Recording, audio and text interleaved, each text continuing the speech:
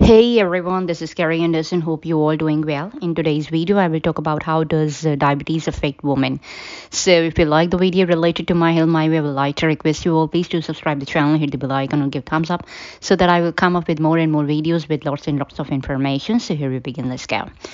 Diabetes is a chronic disease that impairs blood sugar regulation in the body. Both men and women can develop diabetes, but some symptoms are more likely to affect women. So many of the risk of diabetes affect both sexes, but there are some differences. Around 1 in 9 adult women in the United States has diabetes.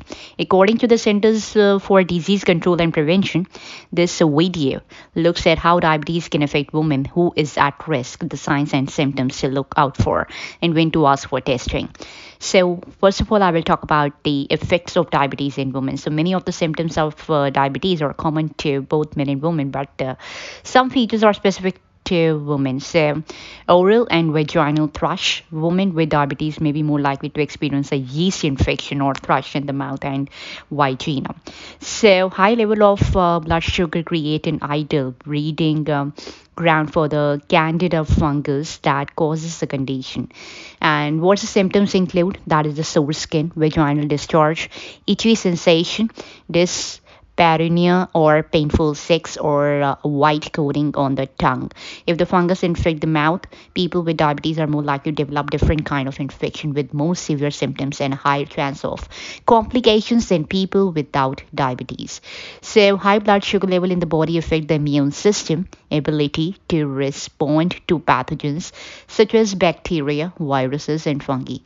Now I'll talk about the urinary tract infection. That is, a woman with diabetes have a higher risk of a urinary tract infection. So in a 2019 review, 12.9% of women started developed a UTI within the first year of receiving a diagnosis of type 2 diabetes. So only 3.9% of the men experienced one. Now I talk about the symptoms of a UTI include that is a painful burning urination, cloudy urine, blood in the urine. Anyone with diabetes who has a UTI should seek treatment as soon as possible to prevent further complications such as a kidney infection. So now we will talk about the sexual dysfunction. A higher risk of a UTI or a candidiasis can contribute to a lower sex drive or libido. Other factors can also affect this. Many people with diabetes develop diabetic neuropathy. This happens when high glucose level in the blood result in damage to the body nerve fibers. The impact of this varies widely. It includes reduced sensation in the hand, feet, and legs, and altered sexual experiences in the vagina.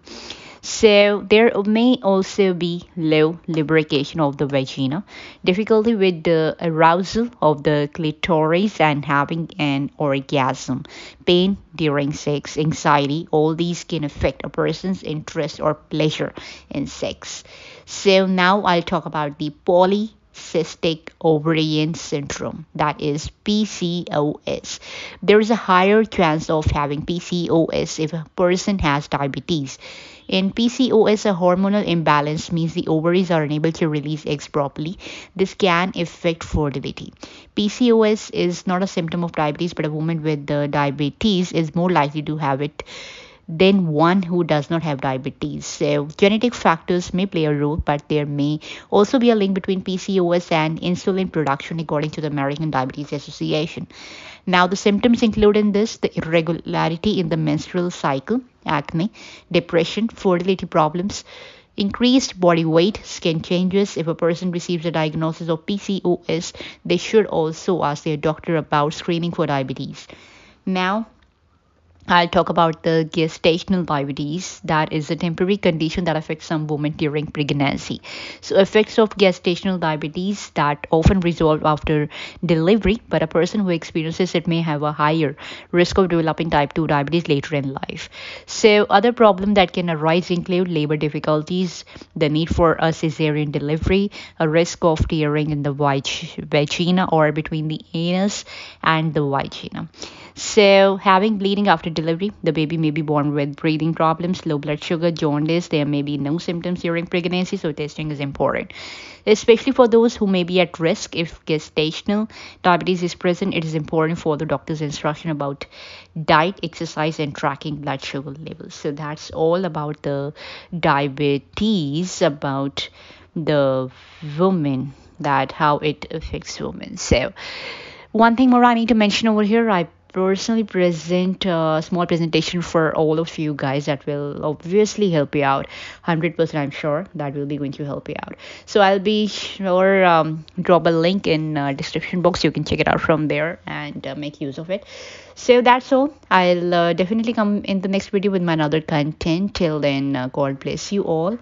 And bye bye, take care, and more important, please do like, share, subscribe this video with the loved ones so that they can also gain the knowledge about this. So that's all. Bye bye, take care, God bless.